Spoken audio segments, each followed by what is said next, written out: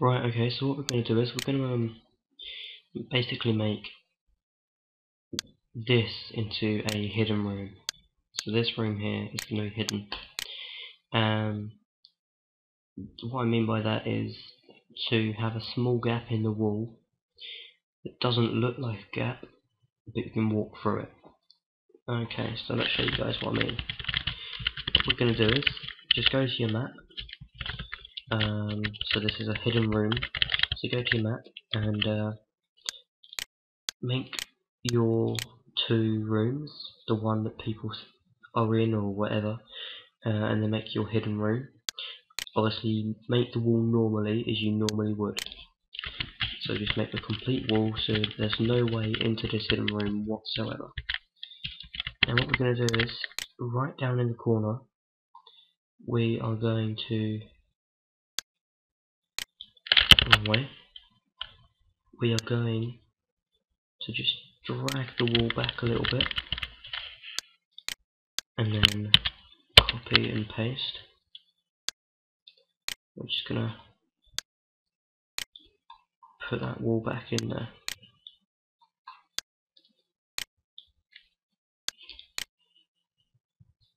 Now what we want to do is just check if the size is okay. So to do this, we're just going to choose the entity tool, Shift and E is the shortcut, and we're just going to place some guy on.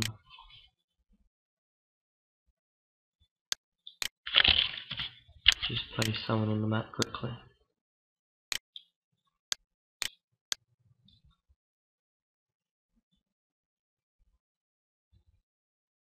Okay, so it's plenty of space, or sort of, no, let's just make it a bit bigger.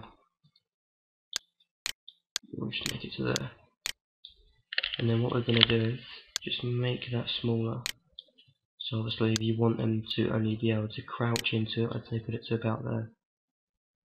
But I'm just going to make it just above his head. And then I'm just going to copy and paste the wall again.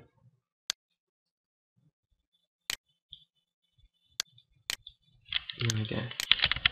Now the texture I'm using isn't great because you can see the lines all vary. So obviously use a texture that you can rely on. You could try another one, but the ones that I like to use have lines. So just for this tutorial we're going to stick with this. So what we're going to do is go to this one, select the part of the wall that you want to be able to walk through. Press Ctrl and T, we'll go to Tools, click Tie to Entity. So in here just type funk underscore illusionary, so it's here. And then I guess you could give it a name. Hidden underscore room, just name it whatever you want. And I think that is it. You don't need anything else on there. I mean, I guess you can play around.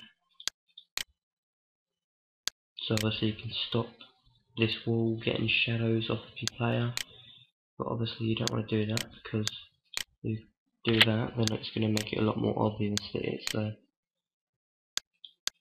hidden room. So just apply that then, click apply and click close. That's done. Now your player will now be able to walk through there and through here with no problems.